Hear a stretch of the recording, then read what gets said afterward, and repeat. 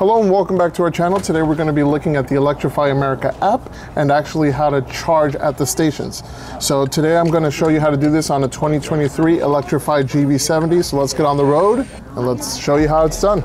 The first thing you're going to see when you open up the app will be this here, a little animation, and then you will see nearby stations.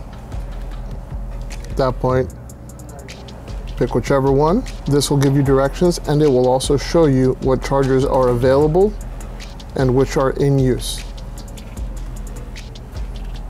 as well as the Electrify America Pass pricing.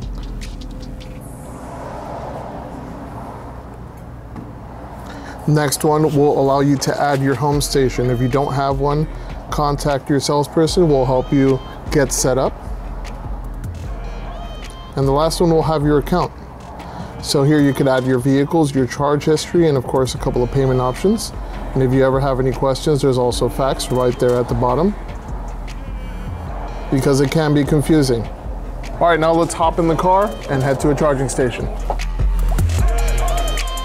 All right, the first thing we're going to do is we're going to actually plug in the vehicle, just like that. Now, on the screen, you will see two options. You will see either member or guest. You're going to select member.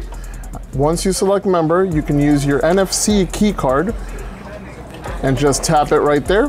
That'll initiate the charging. On this screen, you can also see the progress of the charge along with pricing, just in case you do have to go over those free 30 minutes. All right, guys, thank you so much for watching. If you have any questions, please leave them down below. Like, subscribe, and share it to all of your EV friends. We'll show how it's done.